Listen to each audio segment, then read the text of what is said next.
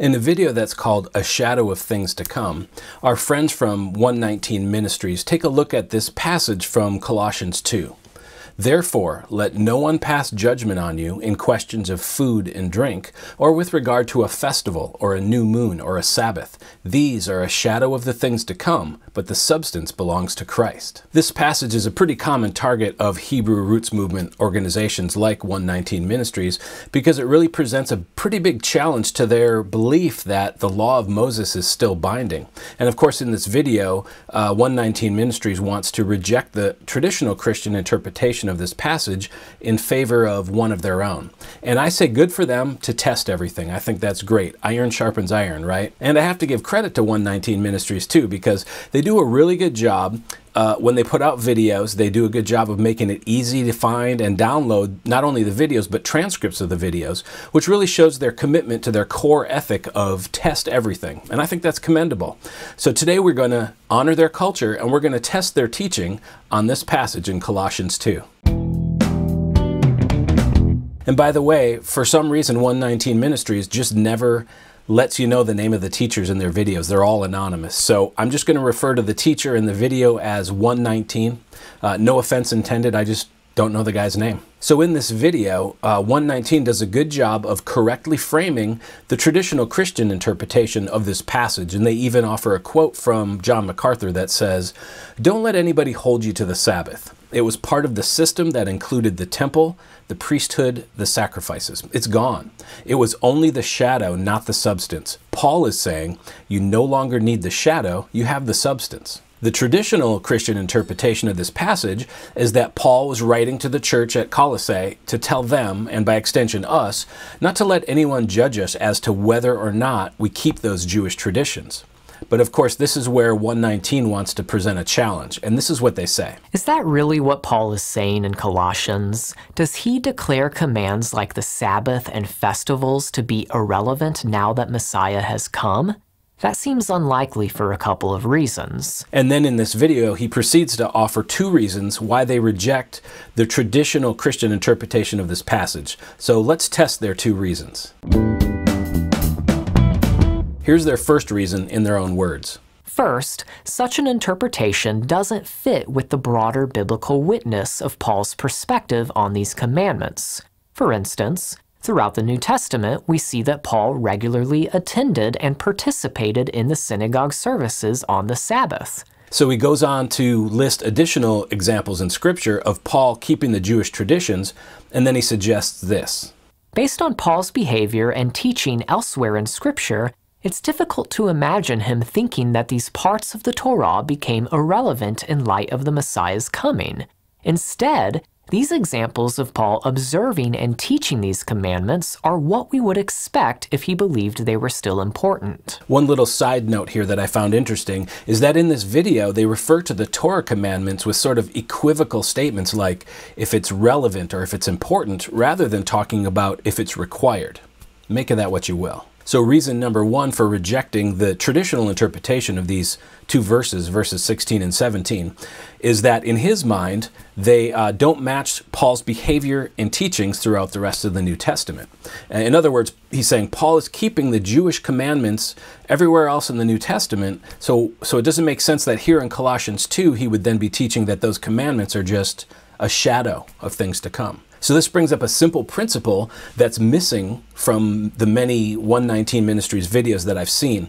And it's a simple principle that really lays to rest this whole larger argument that we hear from Hebrew roots movements and Torahists that says that basically because we see Jesus and Paul and the apostles and the disciples in the New Testament keeping and observing the Jewish traditions, that therefore it must mean that the law of Moses is still binding. But the principle they're missing is this: permitted but not required. So the commandments that God gave to Israel under the Sinai covenant are today under the new covenant permitted but not required. They're allowed, but they're not mandatory. So if Paul or any Jewish believer wants to keep Shabbat, or they want to keep the dietary restrictions or celebrate Yom Kippur, they're free to do so. But under the new covenant, they're not required to do that. So the passages in the New Testament where we see Paul or the apostles keeping those Jewish traditions, those are descriptive passages rather than prescriptive. They're not telling us what to do,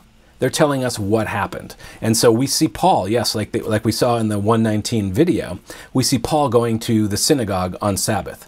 But what we don't see is Paul or Jesus or any of the apostles saying, see to it that you go to the synagogue every Sabbath. 119 wants to teach us that Paul kept those traditions because he was still under the law of Moses. But that conclusion would actually clash with what Paul taught about the law in this book and the rest of the New Testament. So let me suggest two different and I think stronger reasons that Paul kept those traditions. And these are reasons that actually align with the New Testament's teachings. And those two reasons are tradition and unity. Remember that the dietary restrictions and the feasts and so on began as commandments for Israel. They were required in the law of Moses. And because of that, they became foundational to Jewish life and Jewish tradition. And then when Jesus came and through his blood, he brought in the new covenant, those things stopped being required. Jesus had fulfilled the law of Moses and the Sinai covenant had become obsolete. And that's not my words, check out Hebrews 8. So these traditions were deeply ingrained in Jewish culture and Jewish life. And Paul, as a Jew, it would have felt weird for him and odd for him to suddenly not keep them. It's like the year that my wife and I were both musicians and we went on a tour, a Christmas tour in Norway.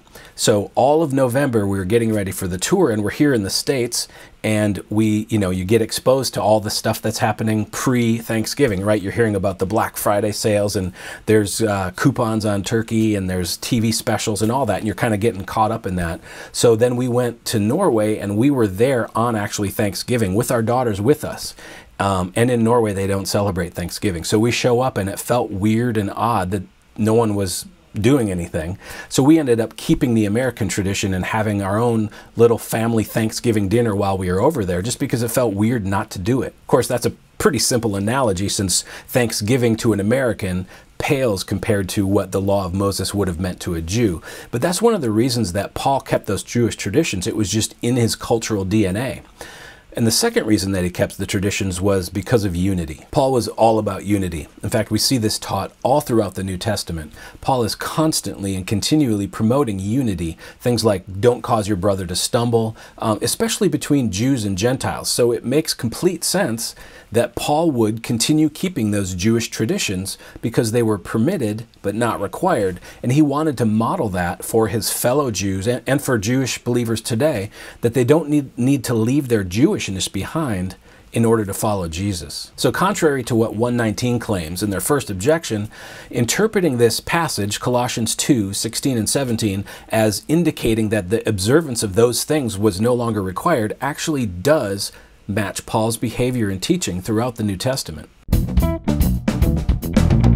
Here's the second reason that 119 rejects the passage we're looking at.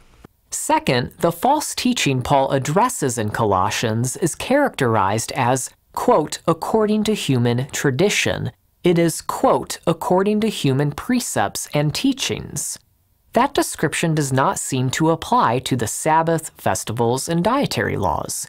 Those things were not human teachings. They were commanded by God. Okay, so there's some stuff here where we can agree with our friends at 119. So first of all, we can agree that those commandments were not man-made, but they were given by God to Israel. And secondly, we can also agree that the false teachings in Colossae that Paul was addressing were characterized as human teachings. But that's not all they were. Those false teachings were also Jewish in nature, and they specifically addressed Jewish traditions. So before we jump into these two verses, let's take a step back and try to get some context here. So I'm going to kind of give us a flyover of Colossians 2 as a whole, and I'll do this pretty quickly. So I would encourage you to pause the video and go read Colossians 2 for yourself so you can see the larger context that we're talking about. The book of Colossians is actually a letter that Paul wrote to the church at Colossae, and one of the reasons, if not the primary reason, was to try to refute this heretical teaching, sometimes called the Colossians heresy.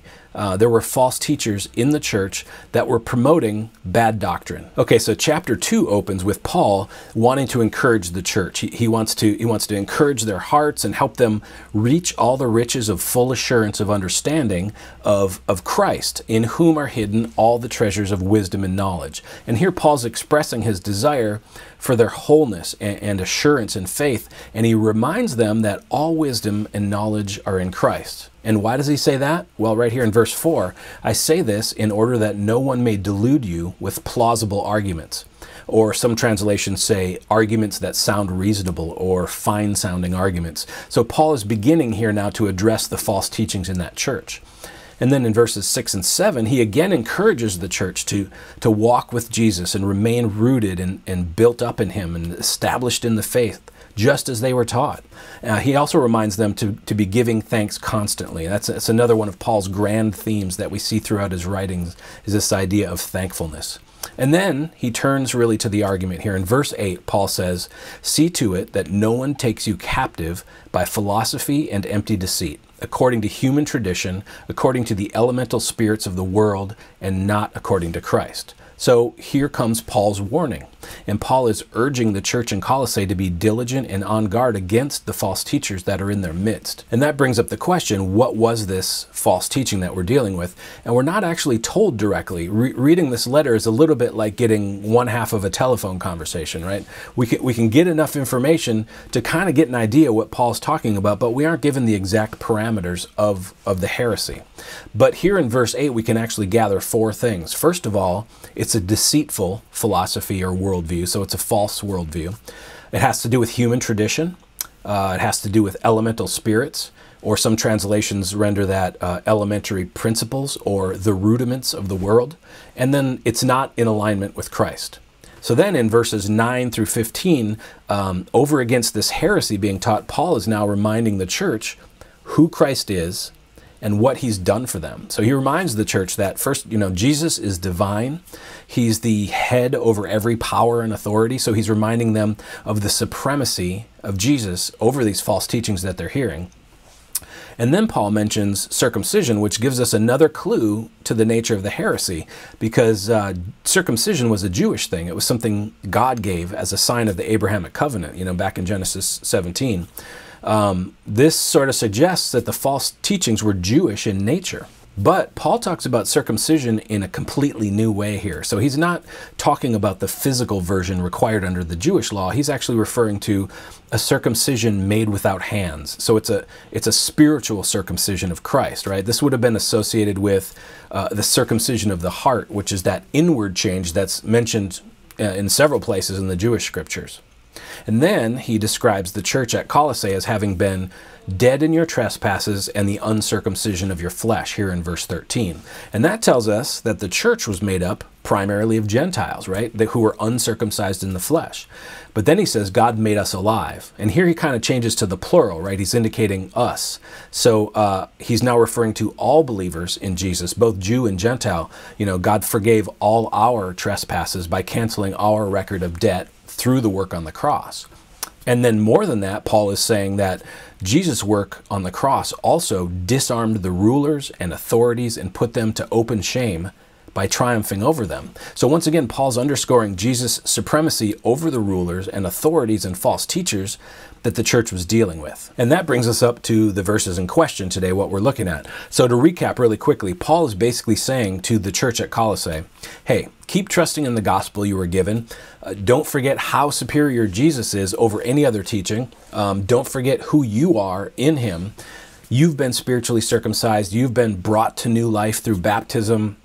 Your record of debt has been canceled by Jesus' work on the cross. And then, therefore, and let's pick it up at verse 16. Therefore, let no one pass judgment on you in questions of food and drink, or with regard to a festival or a new moon or a Sabbath. These are a shadow of things to come, but the substance belongs to Christ. So those are our 2 verses. And verse 16 here, again, reveals the Jewish nature of the false teachings that were happening. In fact, it indicates, I think, that the false teachers were most likely Jewish themselves, because they're talking specifically here about traditions that would be exclusive to the Jewish world. But before we dig in deeper, let's keep moving. Let's finish up on Paul's argument here. So in verse 18, we get some more insight into the false teachings that were going on. So we learn that they also had to do with asceticism and with the worship of angels. And then in verse 19, we again see how these false teachings were not based in Christ. And then verse 20, Paul's saying that you died to the elemental spirits of the world, so why are you submitting to these worldly regulations? And then in 21, he says, do not handle, do not taste, do not touch, which this seems to be sort of referring to some sort of purity or dietary laws that were being imposed by these false teachers, which again underscores the idea that whatever this body of incorrect teaching was, it certainly had a Jewish flavor to it.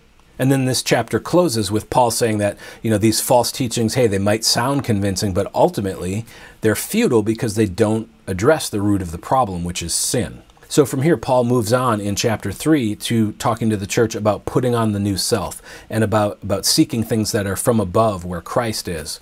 So with that larger context, let's circle back around now and take a look at verses 16 and 17. Okay, so verse 16 says, therefore, let no one pass judgment on you in questions of food and drink, or with regard to a festival or a new moon or a Sabbath. So the criteria that we see listed here, it corresponds with Jewish practices like food laws and calendar observances. And Paul's saying, hey, don't let anyone judge you about these things. And then he adds, in verse 17, that those things, those Jewish practices are a shadow of things to come, but the substance belongs to Christ. So what are we looking at? The false teachers were apparently judging the church regarding these Jewish practices, but judging them in what way? Here's what 119 concludes. Paul does not state that the commandments are invalid. He states that the judgment of these false teachers is invalid. A better understanding, which is consistent with the context, is that the Colossian believers are not to accept judgment from these false teachers regarding how to observe these commandments. So 119 wants to frame Paul's statement here in verse 16 as opposing a false teaching about how to observe the Jewish practices, right? They're claiming that the church was observing those practices in one way, but they were being judged for that. And presumably the false teachers wanted them to observe those practices in a different way. So to 119, these verses aren't a matter of whether or not we should keep the practices, but rather how we should keep those practices. So therefore, here's what they conclude. In other words, proper observance of these Torah commands was not the problem in Colossians. The problem was that false teachers had mixed things like the Sabbath and festivals with their mystical teachings. Paul's admonition to the Colossian believers, then, is not to accept judgment on these matters from these false teachers. So for clarity, let me just recap. In the traditional Christian interpretation of verse 16, Paul's saying, hey, don't let anyone judge you if or whether or not you keep those commandments. But 119 wants to interpret the verse to say, hey, don't let anyone judge how you keep those commandments. So 119 is operating from a position of no matter what, you do have to keep the commandments. However, if we look at verse 17 and the analogy that Paul uses there, it sheds some light on what verse 16 actually means. So here in verse 17, he says, these are a shadow of the things to come, but the substance belongs to Christ. So these commandments are a shadow. They're not the substance. The substance is Jesus. He's the real thing. He's the real deal. So what does this contrast mean? So the way Paul phrases it, a shadow of the things to come, tells us there's a chronology to the analogy, right? There's a time element, so it's more like a foreshadowing. It's kind of like if we see a shadow telling us that someone's coming down the hallway towards us, and then when Jesus came, it's like that person who was casting the shadow then stepped into the room and the real thing was here. There's also a sense of value or priority in this analogy. The shadow isn't the substance, it's just a symbol or a shape or a representation of the substance, right? The substance is the real thing, and that real thing is Jesus. And if you think about it, if you press it a little further, shadows are transient. They don't last forever, and you only see them depending on when the conditions are right. But the real thing, in this case, the substance, Jesus himself, lasts forever. There's also this idea in the use of the words shadow and substance of contrasting the incomplete or shadowy former obligations with the fullness of Christ. In other words, God instituted the dietary laws and the holy days as a sort of foreshadowing of the coming reconciliation in the Messiah. That brings us back to the question, in what way were these Jewish false teachers judging the church on these practices? Now, 119 wants to suggest that these false teachers were essentially saying, hey, church, stop observing those practices in the traditional Jewish way. You need to mix in all our cool new mystical teachings. They were giving the church grief about how they were keeping the commandments. So in the 119 interpretation of this verse, Paul's essentially telling the church, hey, don't let them judge you. You go ahead and observe those commandments in the traditional Jewish way. However, at least 3 problems jump out at me if we want to interpret verse 16 to be talking about how the commandments should be kept. First, there's no direct indication in the text itself or in the larger context that Paul's comments here are aimed at how the commandments should be kept. Second, remember that this is primarily a Gentile church. And as we saw at the Jerusalem Council, which we can read about in Acts 15, 1 through 29, it was decided that the Gentiles don't need to keep all the dietary restrictions. They don't need to keep the feasts and the festivals and the new moons and the Sabbath. They were given just 4 restrictions. So why would Paul contradict himself here in Colossians? Third, if this was what Paul was talking about in verse 16, why would he complete his thought, his statement, by pointing out that the commandments were shadows of things to come?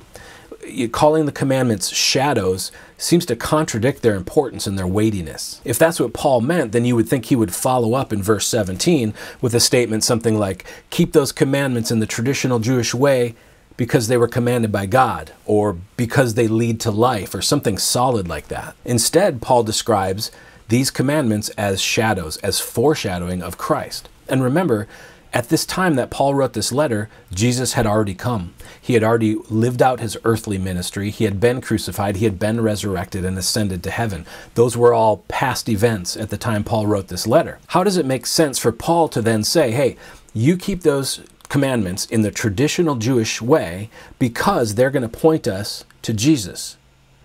Didn't Jesus already show up? So the traditional Christian interpretation of this passage makes a lot more sense. It fits more seamlessly into the flow of Paul's thought here in Colossians 2, and it also aligns more consistently with the teachings throughout the New Testament. So a better interpretation of verse 16 and 17 would be, hey, Gentile church, don't let those false teachers judge you as to whether or not you keep the commandments, because they were just a foreshadowing of Christ, who has come and fulfilled them. Just like we read in Romans 10:4, in Galatians 3:24, in Hebrews 10:1, Paul here in Colossians 2 is reiterating that the law ultimately points to Christ. The shadow is not the substance. It only points us to the substance. So what Paul is telling the church in Colossae, and by extension he's telling all believers today, is, hey, don't let people judge you as to whether or not you want to keep those Jewish practices. In other words, they're permitted but not required. Thanks for watching. Shalom.